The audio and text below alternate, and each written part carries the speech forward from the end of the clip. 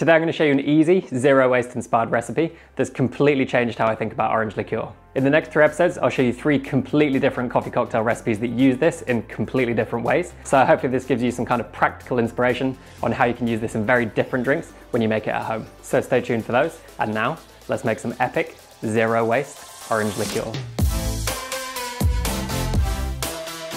All right, welcome back to the Coffee Cocktail channel, everyone. I'm Dan Fellows, and before we make our zero waste orange liqueur, I should specify that commercial orange liqueurs are delicious, they're convenient, and they can work well in a lot of cocktail recipes. So what we're doing today isn't to rival that necessarily, it's just taking a completely new perspective on it to create something new and unique that you can add to your arsenal. The benefits of making something like this are it's relatively cheap to make, it's very versatile because you can use it in a lot of different cocktails, and you can also use different ingredients within it to get different flavor profiles, and you get loads of that really nice kind of fresh orange flavor within it thanks to using as much of the fruit as possible within the recipe. I also really like that you can pre-balance the acidity, sweetness and bitterness of this using different parts of the orange to get a profile that's kind of in line with orange juice. So lots of vibrant acidity, plenty of sweetness and a little bit of kind of pithy bitterness, rounding out a really nice orange liqueur.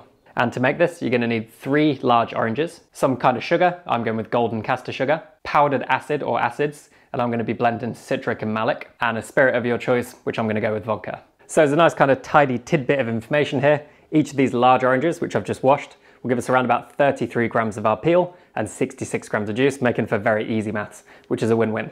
So the first thing we want to do is grab our scales and grab our big bowl, and then we're just going to set about peeling all the pith from our large oranges, making sure not to remove too much of the pith, and we're going to use a peeler in order to do this. So you want to repeat this for all 3 of your oranges, which with 3 oranges will give us around about 100 grams, and we're going to call this 1 part. So that actually gave us 100.6 grams of peel, which is just about as we expected, and we're going to call that 1 part. So you can scale this recipe up or down depending on the weight of your peels, and then we can move on to the next step. To the same bowl, we're going to add the same amount, 1 part or 100 grams of our sugar, and I'm going with golden castor sugar, but you can use different sugars for different end characteristics in the drink. So a very light sugar will be quite neutral, whereas a more rich kind of molasses forward sugar will have more intensity and more depth. Because we're going to pre-balance our orange liqueur, I'm going to add 10% of the sugar weight in acid. So we've got 100 grams of our sugar, so we want 10 grams of acid. And you can just use citric, you could just use malic, but I like to blend the 2 together. So I'm going to go for 6.6 grams of our citric acid for those really nice kind of familiar tangy notes. But I'm also going to go for 3.3 grams of malic acid, which has more kind of crispness and is also present in oranges. So this is a really nice blend. But as long as it's 10% of the sugar weight, so in this case 10 grams, it should be really nicely balanced. We're going to take this off our scales and then give it a really good mix together. So this process will be really familiar to a lot of you. This is the process you use to make oleosaccharum. And this is going to be the foundation of our orange liqueur. And we're just going to cover this, now it's all really well mixed together, and leave it to one side for around about 12 hours. And in the meantime, you want to juice the oranges.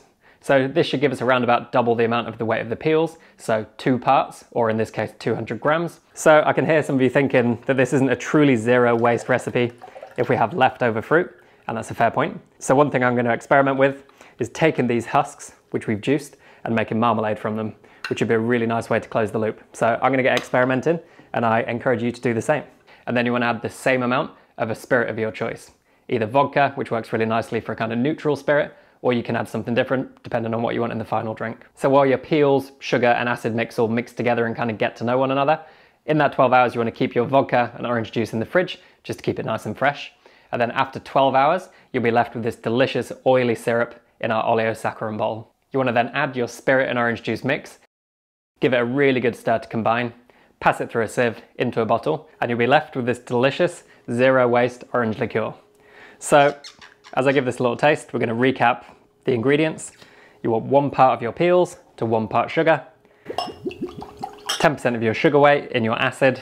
Going to mix this together really well and leave it for around about 12 hours. Add 2 parts of your orange juice and 2 parts of your spirit. Combine it all together, pass it through a sieve, and you're left with this, which is our delicious zero waste orange liqueur. So I'm going to give this a little taste. First of all, it's delicious. And I think the reason it's so delicious is just because it reminds me of orange juice. So you've got a little bit of acidity in there, which you want in orange juice. You've got plenty of sweetness, but also a little hint of bitterness, which just kind of rounds it out and makes it really moreish. It's got bags of really good quality orange flavor. I think using fresh orange juice makes such a difference to this and just makes it really kind of pleasant and moreish. with a little bit of alcohol in there, but just not too much at all. It's just so well balanced. So if you make this, which I strongly recommend you do, you can keep it in the fridge. And then over the next 3 videos, I'm gonna be giving you 3 completely different coffee cocktail recipes which use it in totally different ways to get totally different results. So stay tuned for those. And if you wanna learn more about how to make cocktails and how to make coffee, I'll put my Skillshare courses in the description below so you can watch them there. Alternatively, if you want to sign up to my Patreon page, which massively supports the channel from as little as £3 a month, you get weekly access to these courses, as well as being entered into giveaways and having a kind of influence on the content and getting sneak peeks into future content. So if you found value in this, which I really hope you have, you can subscribe to the channel by clicking here.